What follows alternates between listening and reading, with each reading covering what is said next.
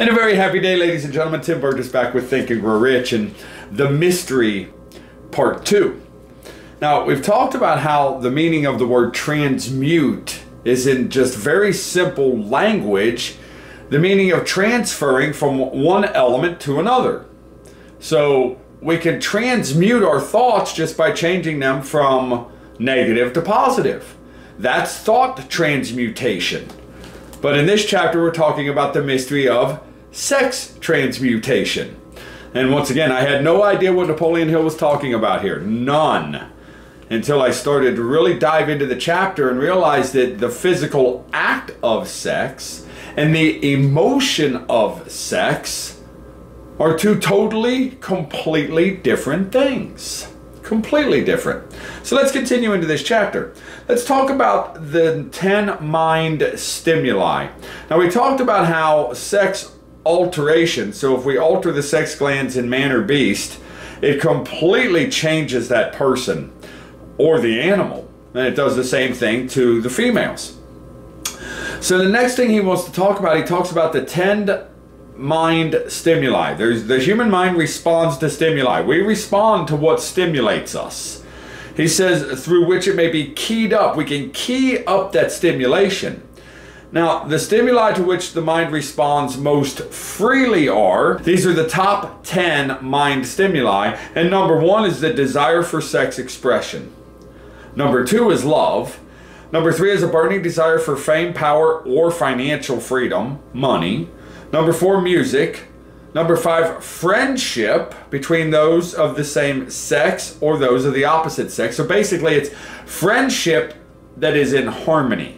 When friendships harmonize, that's when they have real power. A mastermind alliance based upon the harmony of 2 or more people who ally themselves for spiritual or temporal advancement. Number 7, mutual suffering. We've all heard misery loves company. Well, right here it is, written in 1937, is one of the top 10 mind stimuli. Number 8, autosuggestion.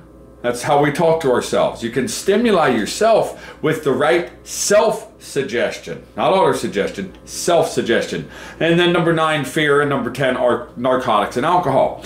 He says the desire for sex expression comes at the head of the list of stimuli, which most effectively step up the vibrations of the mind. Now think about it for a minute.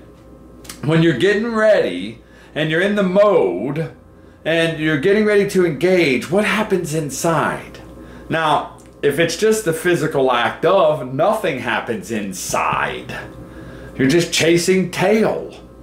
Now, excuse the expression, ladies, and you guys, you ladies chase tail too. But anyway, for those of you that just said, oh yeah, right, Tim, not too long ago, in a suburb north of Cincinnati, Ohio, a very opulent suburb, the female gym teacher, the female phys ed teacher was taking the little boys home and having fun with them. So yes, it's both male and female who need to learn the art of sex transmutation. I always get that comment when I say yes, you ladies too. So this desire is so strong and impelling that people freely run the risk of reputation to indulge it. Remember, we said that in the last one, in the last video. And here we have a female phys ed teacher. So it makes no difference, male or female. We're all subject to this, okay? So the desire for sex expression comes at the head of the list. Now, 8 of these stimuli that he talked about are natural and constructive, and 2 are very destructive. And obviously it's the last 2, fear and narcotics and alcohol. He says, from this study, it will be readily seen that the emotion of sex is by great odds the most intense and powerful of all mind stimuli. Now think about that for a minute and you'll realize how true and valid that is. We become stimulated. Think about it, and I can only speak from a guy's perspective on this one. I'm just not a female. I don't have the right body parts, okay? But think about it, guys. Think about when you were in your 20s or maybe your teens, late teens, and you went out to the club. And you went out with the guys to the club, but you didn't go out with the guys with the intention of going home with the guys. Okay? Now, think about the stimuli. Think about how driven you were to accomplish the end, whatever that end may be in your own mind. I'm not going there. You go there in your own mind. So think about the aggression. Think about the drive. Think about the stimuli. Nothing was going to get in your way. Well, what if we transmute that energy during the day and we turn it into our productive energy? We turn it into the energy we use to make the sale. We turn it into the energy we use to assist the person. The energy we use to go about our day. We transmute that energy during the day. We give it the same magnetism, the same charisma, the same enthusiasm that we were getting ready to give it to a less worthy purpose. And what if we were to do that? What if our golfer friend would have taken all of that energy and put it into his golf game? What if our phys ed teacher over here in this little suburb in Cincinnati, what if that person would have taken all of that energy, she's taking the boys home, getting them a little drunk, getting them a little buzzed up, and having her way with them? What could she have pulled off had she taken all of that energy and transmuted it and given it a constructive, productive outlet? Oh my, Napoleon's onto something here. It really is. He really is. Now, he talks about how when we learn the art of transmutation, that's when we can lift ourselves to the status of genius. See, a genius isn't some, long-haired crackpot. That's not the point. A genius is somebody who has learned to control his mind to the direction of anything. That's a genius. See, the reason I call Edison a genius, Edison could control his mind and not become discouraged that another one of his methods didn't work out for the incandescent light. See, he had to control the mind. Henry Ford. Now, most of you know the name Henry Ford. And if you don't know the name Henry Ford, please crawl out from under the rock you've been living. I ran into somebody the other day and said, "Who's Henry Ford?" I said, "You ever heard of the Ford Motor Company?" And what, you mean Ford car? I said, that would be Henry Ford. He started all of that. So, but Henry Ford, he controlled his own mind. He didn't allow outside circumstances to control his mind. And he was absolutely motivated by the love of a woman. That's another thing Napoleon hits on in here. We'll get to it. About how we are stimulated, especially guys. I can only speak from a guy's perspective because I am one. We are motivated to please woman. Now, don't get your ego all out of whack. I'm not. Yes, you are. We're all motivated to please woman. Guys, come on. And if we allow ourselves to really live from that, oh my goodness, the things that we can pull off. Genius is developed through the sixth sense. Now, I want to be the first to tell you that you do not have to understand all there is to know about the sixth sense to utilize it and to profit dramatically from the material in this book. Okay, you don't have to understand it at all. As a matter of fact, when we get to the chapter on the sixth sense, Napoleon will tell us, if you don't understand this chapter, it's perfectly okay. Don't worry about it. He says the reality of the sixth sense has been fairly well established. See, the sixth sense is really the creative imagination. That's what it is. It's the creative imagination. Now, back in the chapter on imagination, we talked about two types of imagination, one being synthetic and one being creative. And the majority of all people, including Thomas Edison, Henry Ford, and fast forward to the inventors of today, Steve Jobs and the whole Apple thing, they use what's called synthetic imagination, and all they really do is they rearrange old concepts and old ideas into new combinations for a new outcome. That's all they really do. That's all we're doing here. The book I didn't think of, the computer I didn't think of, the cameras I didn't think of, the lighting I didn't think of. I didn't think of any of this stuff. No, what we're doing is the team at Maximizing Results has put this together in a different combination. That's all.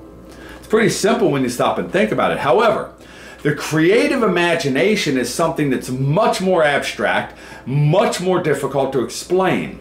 So I've come up with an analogy. See, I had to give myself an image to work with to eliminate the confusion. Remember, if we don't see clearly on the screen of our mind, then we have confusion. So I had to give myself an image to work with when it came to this thing called infinite intelligence or God, and an image to work with when it came to this thing called creative imagination. Now he says creative imagination is the connecting link between you and I and infinite intelligence, or the sixth sense. It's one and of the same. So here I want to draw an analogy for you and see if this helps you as much as it has helped me. I want you to picture a big orange bucket up here. Could even be from that orange construction store.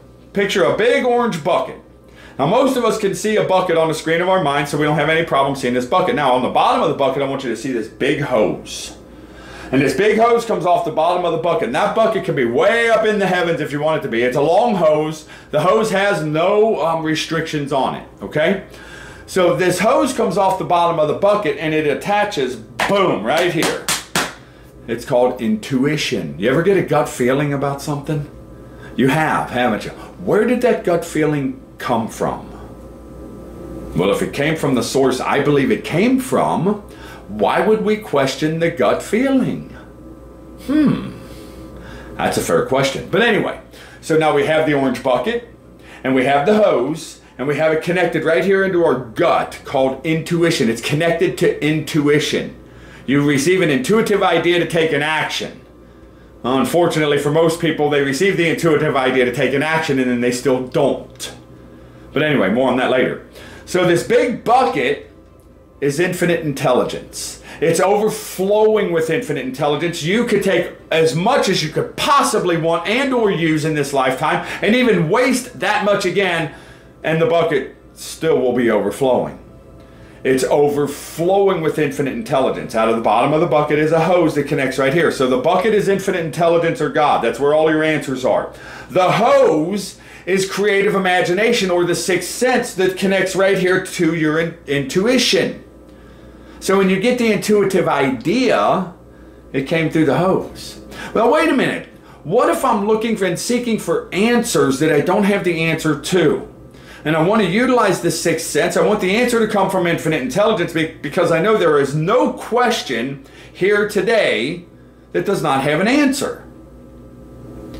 So that answer, when it comes through infinite intelligence, the only reason we don't get the answer is because you and I, through worry, doubt, fear, anxiety, greed, all of those nasty emotions that run around in us, we're taking our hose and we're tying knots in it and we're kinking it and everything else. And then we're saying, oh, infinite intelligence, oh, the infinite one, oh God, please, will you send me the answer? Wait a minute, let me kick up my hose a little bit more. Well, ladies and gentlemen, that's not going to work. You've got to unkink the hose. You unkink the hose by developing faith. Let's go back to chapter 3, the second principle. You develop faith through the repetition of affirmation of orders to the subconscious mind. Well, what if a negative thought comes in the repetition of orders? Well, if you don't blanket that with a positive idea, then you have not transmuted that energy, and the negative thought goes right into the subconscious part of our being.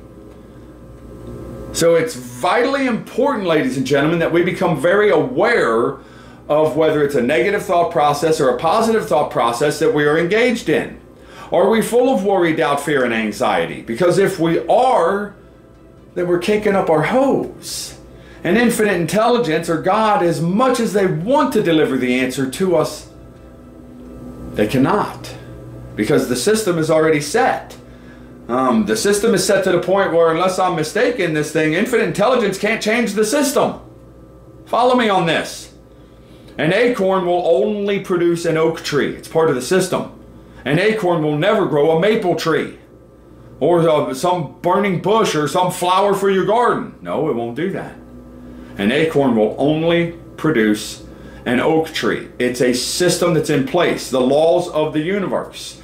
So if we get all caught up in this worry, doubt, fear, anxiety, greed, avarice, superstition, all this stuff, we're just kinking our hose. So let's get involved in faith. Let's get involved in certainty. Let's get involved in knowing what we want. In other words, let's follow the principles of this book, unkink the hose, so infinite intelligence can deliver the answers or the messages to us and drop them right into our intuition. Now, nowhere in this book does Napoleon go through what I just went through word for word. Nowhere. That's just 26 years of studying this material and creating an image that I could work with to bring clarity so I could eliminate the confusion. He talks about infinite intelligence. He talks about creative imagination in the sixth sense, being the connecting link to infinite intelligence. He talks about intuition and the intuitive ideas. He never brings them all together, though. My mission that I'm on is to simplify this material so you will implement it. Now you have an image. You have an orange bucket that's overflowing with all of the intelligence you will ever need. The hose is the creative imagination. You are in control of that hose. If you don't transmute the negative thoughts to a positive thought, you're putting another knot in the hose. It's just that simple. That's the art of transmutation, ladies and gentlemen. That's the art of transmuting a negative thought to a positive thought. That's the art of transmuting this massive urge for sexual contact. Transmute that and give it a constructive outlet through productivity, through enriching the soul, enriching the body, enriching the mind. And I know you can do that. And my bet is you can think of a time when you didn't transmute that energy. I'm sure you can think of a time when you did not do that. You didn't transmute the negative energy to a positive, or you didn't transmute the sexual energy away from just the physical act of. And my bet is if we didn't transmute that, somewhere along the line, that may have gotten you into just a touch of hot water. I don't know for sure, but my bet is it has. So this chapter, the art of transmutation, is really, it could be called that. Because if we'll transmute the negative thought to the positive thought, life gets better. Life gets more fulfilling. We end up being happier. We don't sleepwalk through this game we call life. We're on purpose. We have a definite chief aim. We have a set of goals to make sure we reach that chief aim while we live our purpose, because we've learned how to transmute the negative energy to a positive. Chapter's really not hard. Just requires repetition of study so we gain an understanding of it. As always, I want to thank Joe. Joe, without you, my friend, we wouldn't be here. I want to thank you from the bottom of my heart. Words will never be able to express the gratitude I have for this man. Never. And everybody on the line, say hi to Joe. Say thanks. As always, one of our strongest desires is that this day be the very best day you have ever experienced in this game we call life. Yesterday is already gone. Shoot, really, 10 minutes ago is ancient history at this point. It's gone. You can't do anything about it. Tomorrow isn't here yet, so the only thing we can do is prepare ourselves to receive the good that we desire. However, right now, this moment in time, we can decide to allow it to be the very best we've ever experienced. That's up to each one of us. Tonight, when you put your head on a pillow, please do so with a mind full of peace. Remember, calmness of mind is one of the beautiful jewels of wisdom. And may God bless each and every one of you. Have a fabulous day.